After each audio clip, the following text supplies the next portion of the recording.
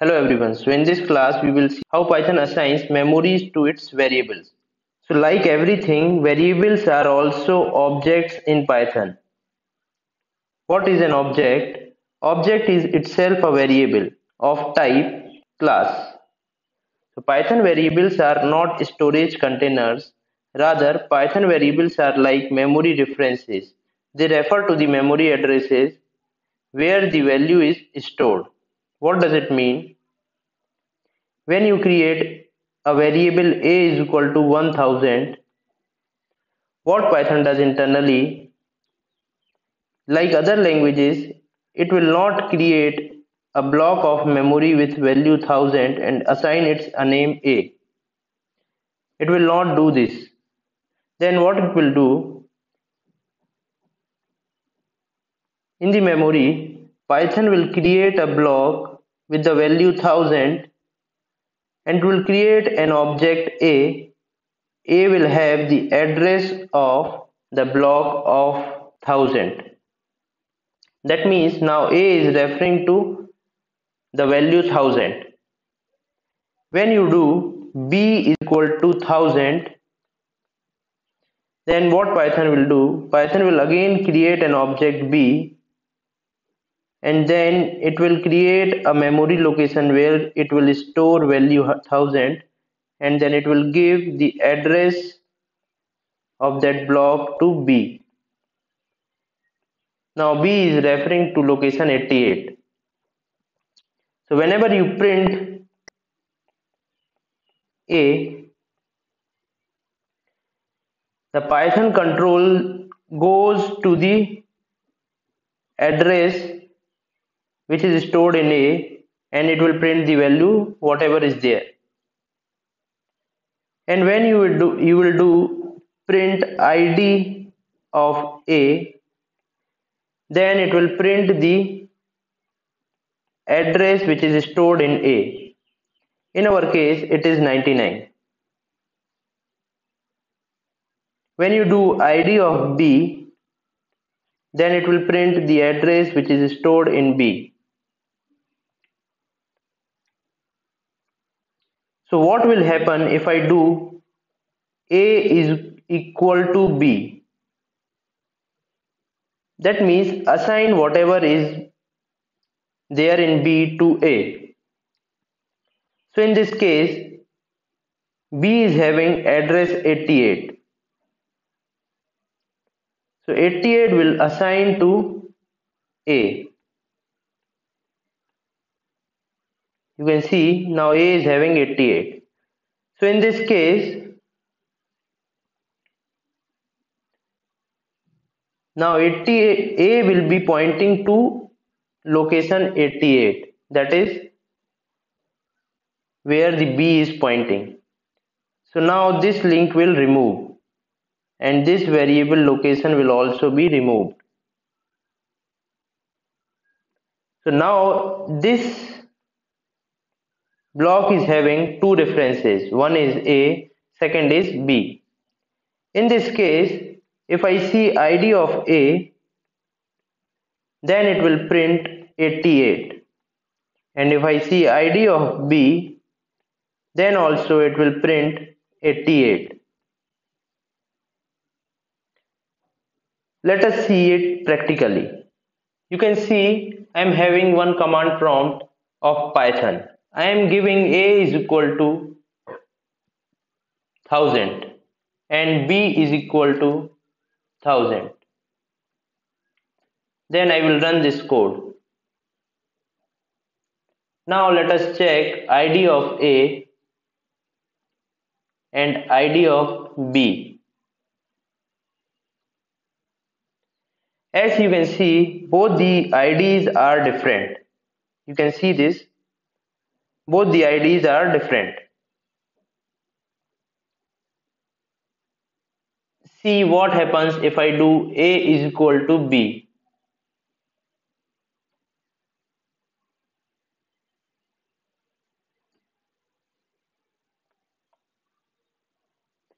Let us print A and print B.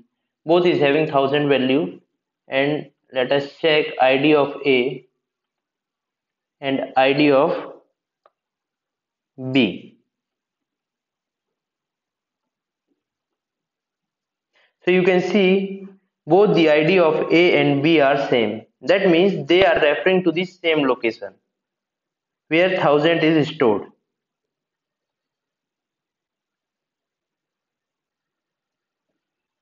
So I hope this is clear to you. That means this will be removed and both will be referring to same location. Now let us see some more thing. What will happen if I give A is equal to 2000? Now what will happen? Python will create a memory location where 1000 will store, and it will assign the memory location 77 to A.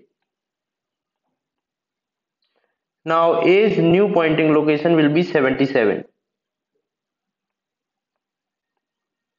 Now again location 88 is having only one reference and 77 is having again one reference, that is A and B. So in both the case, if I print ID of A, it will print 77, and if I print ID of B, it will print 88. Again if I change value of A is equal to 3000, it will again create another block 3000 that will have some address, say it is 66, and it will assign that 66 to A, and it starts pointing to 66 location, and it will destroy the 77 address. So as you can see,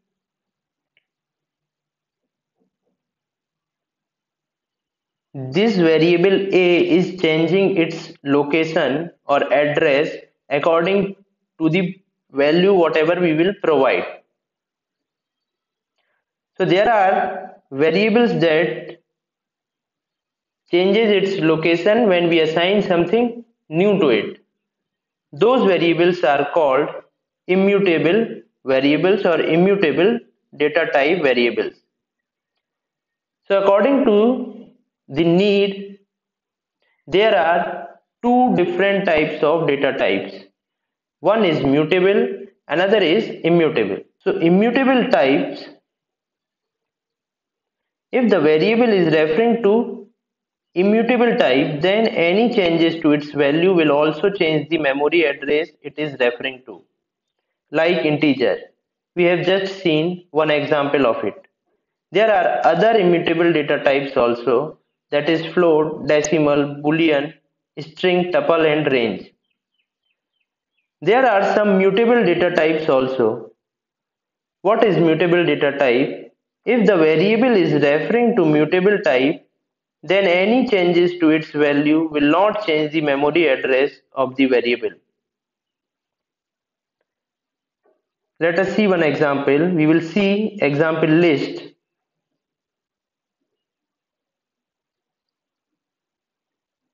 Again we will go to our memory location. Let us clear this. Now consider one list L which is having 1, 2 and 3. So in case of list, what Python will do? Python will create an object L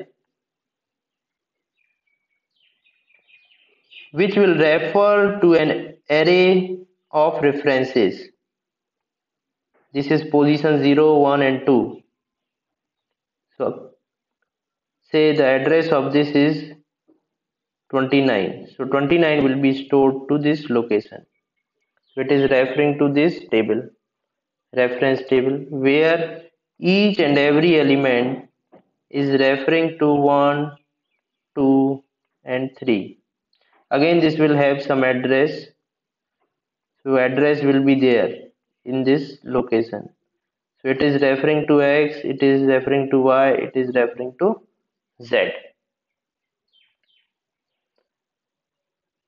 So in this case, if I change the value at position 0 to 99, So our list will become, if I print the list, then it will become 99, 2 and 3.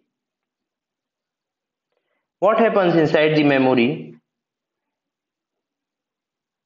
It will create a memory location where 99 will store, and it will have some address. That address will be stored in zero position, at zero position, and then it will start pointing to that location, and the previous location will be removed. What happened in this case? If you have seen this, that the address which was stored in L has not changed. At this position, ID of L was 29, and after changing it, at this position also ID of L is 29. So you can see the ID or address location which was stored in L has not changed.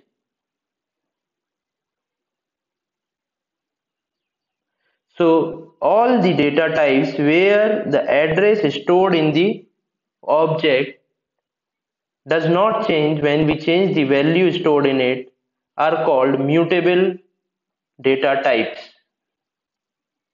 This is list is an example of mutable data type, and integer is an example of immutable data type. Let us see practical of list, that is mutable types.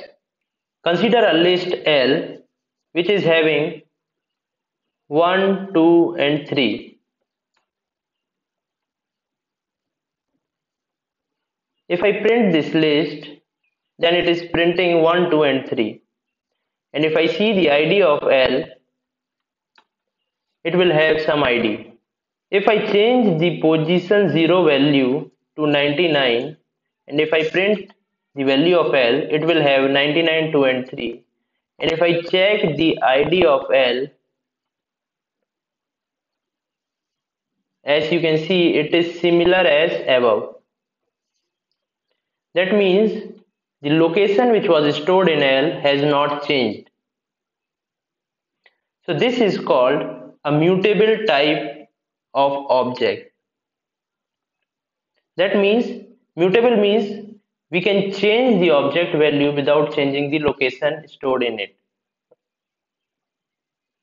Immutable type is where the changes in the value will also change the memory location stored in it. So these are two different types of data types. Now see one interesting factor. If I have A is equal to 10, let us consider 1000, and B is equal to 1000. And if I print ID of A and ID of B,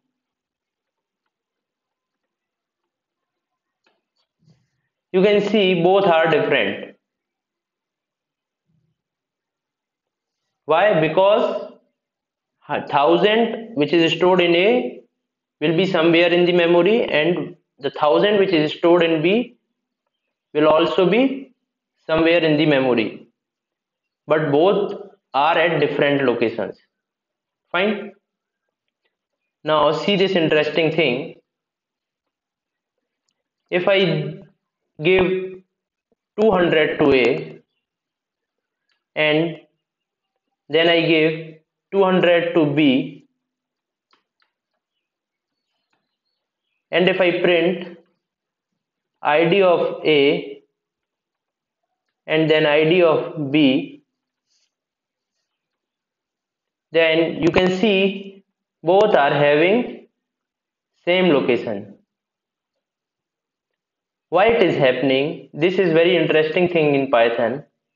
For memory optimization, Python keeps integers from -5 to 256 as an array in memory.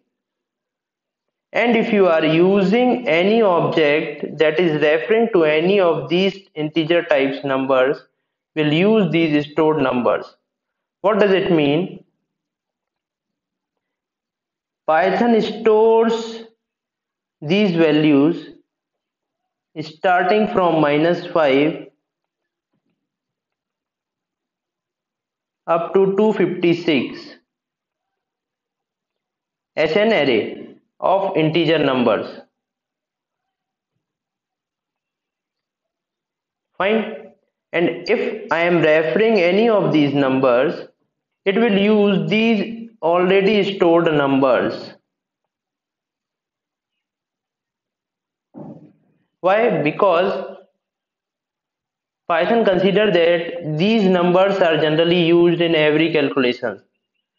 So it is using numbers from -5 to 256 in its memory location. And if you do a is equal to 200, then a will refer to 200. And if I do b is equal to 200, then b will also refer to the same address. That is why when I am doing id of a and id of b, it is giving me same address. See this example again. If I am giving a is equal to 256 and b is equal to 256, and then I am printing id of a comma id of b, then it is giving me the same address. But if I give a is equal to 257 and b is equal to 257, and if I check id of a comma id of b,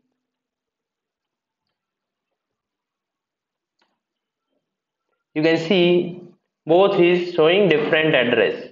So all the numbers ranging from -5 to 256 will refer to the already stored numbers which Python has already given in the memory. But if you are referring to the number which is beyond this range, it will store another copy of it, as we have seen in the case of 1000. So this was the interesting fact which Python uses to optimize its memory. Another thing, if I give a is equal to hello and b is equal to hello, and if I print id of a and b, you can see both the IDs are same. So in case of string also, what Python does, if string is within the length of it, it considers some length, and if the string is between that length, then it will point to the same memory until we change it. So in this way it optimizes memory for string also. Let us see, if I make a is equal to hello 123 and then b is equal to hello 123, then I print a and b, you can see both are at different positions. So it considers some length, and if the value of string is same for that length, like hello, then it will point to the same location. But if it increases the predefined length, uh, which is Python considered to for memory optimization, then it will take different positions or different memory locations. So this was the interesting fact about Python memory optimization, and we will meet in next video and we will learn how to pass mutable and immutable data type objects in functions. Thank you.